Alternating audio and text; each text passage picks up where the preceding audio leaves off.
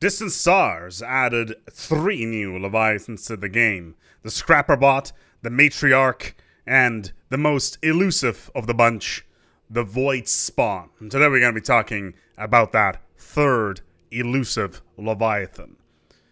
The Voidspawn is rather random because it doesn't necessarily spawn on the map in any way, shape, or form that normally would happen. It's not like the Dreadnought where it just randomly is in a system, nor is it like a dragon which sits on a planet. No, the Voidspawn will make itself known once you have colonized its system, or at least have taken its system.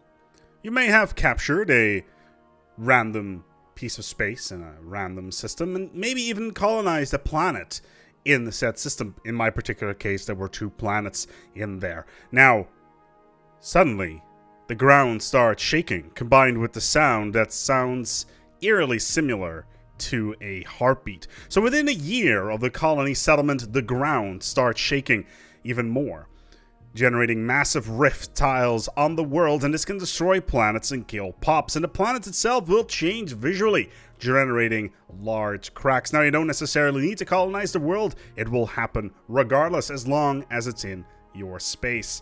After a while, even more cracks start to appear, and now would be a good time to move your pop somewhere else, because there is no saving this rock.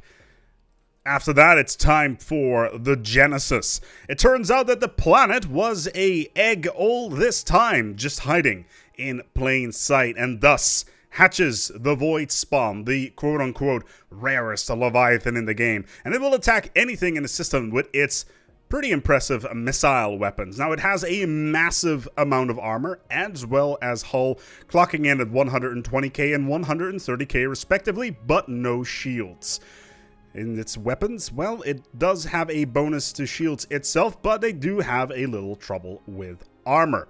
Now, it has 6 missile launchers, each fitted with standard explosive missiles that will shoot every 5 days, doing between 350 and 500 damage. Now, we can exploit this fact, as this is a serious flaw. How do we do this? We add a significant amount of point defense to our attack fleet. This means it's finally, yes, finally time to bring destroyers onto the field. With the picket setup, we can add 3 pieces of point defense onto those particular ship designs and fit them in such a way that they can take 2 or 3 missile hits whilst destroying the Voidspawn's own missiles. This, in combination with Plasma and Devastator torpedo corvettes, you should be able to kill this thing fairly easily with around 15 to 20k fleet power. Just make sure there is enough P&D in your fleet so it won't be able to hit you ever. 16 to 20 point defense destroyers should do the trick here. Now, the missiles themselves have 100 HP. The point defense does 6 damage per shot, so you can do the math there. Once you've killed it, you will be prompted with 2 options. One will generate a bunch of Unity, and the other a special project which allows you access to a unique technology that gives your empire a 5% bonus to energy. Now, I advise you to go for the latter, as it'll boost your economy quite significantly. And thus wraps up the event chain for the Voidspawn.